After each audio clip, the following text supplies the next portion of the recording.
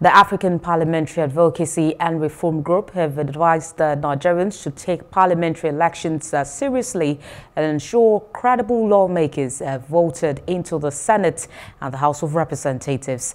The group observed that for some time, parliamentary elections have always been conducted in the shadow of the executive during elections. The report.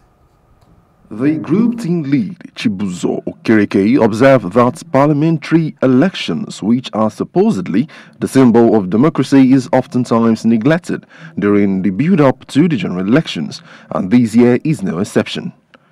Okereke says this perceived attitude by Nigerians and the electoral umpire must stop, and the pride of place of the parliament must be granted for democracy to thrive in the country. Media platforms are saturated with the presidential campaign rallies and media engagements with presidential candidates and their policy documents in all the political affairs programs of major media organizations in Nigeria.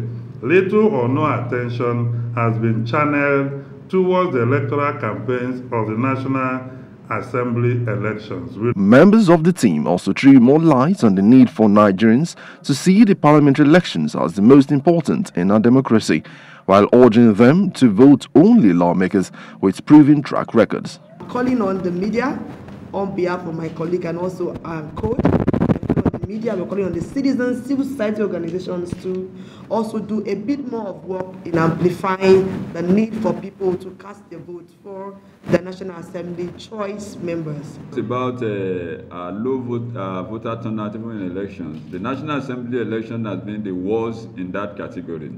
A report has shown where we have senators at the National Assembly sitting at the National Assembly with probably even less than 3% of the eligible voters in their constituents. That's very, very appalling. In all, the group wants INEC, the media, and Nigerians in general to start paying attention to the legislature, as doing so will further enrich the nation's democratic system going forward. Hello. Hope you enjoyed the news. Please do subscribe to our YouTube channel and don't forget to hit the notification button so you get notified about fresh news updates.